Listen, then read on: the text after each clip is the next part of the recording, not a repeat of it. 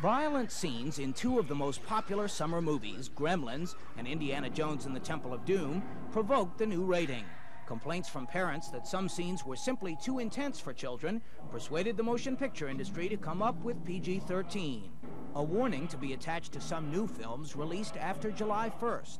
The president of the Motion Picture Association, Jack Velez-Mitchell, reluctantly bowed to public pressure. I was opposed to any change in the rating system. I think it's a fragile system, and the insertion of more categories is not needed. I thought the PG itself was a sufficient warning, but so many of my peers in the business have taken an opposite view that I decided to lead this movement rather than to follow it. Robert Seelig, the president of the California Association of Theater Owners, welcomed the new rating.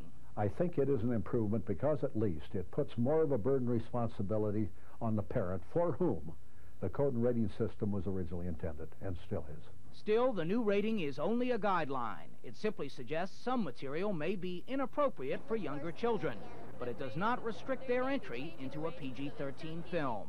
It's not restrictive because there's no way really to enforce it when you think about it. These youngsters in that age don't have a ID card, they don't have a driver's license, so it's purely an attempt to call special attention to parents and caution that this material may be too intense.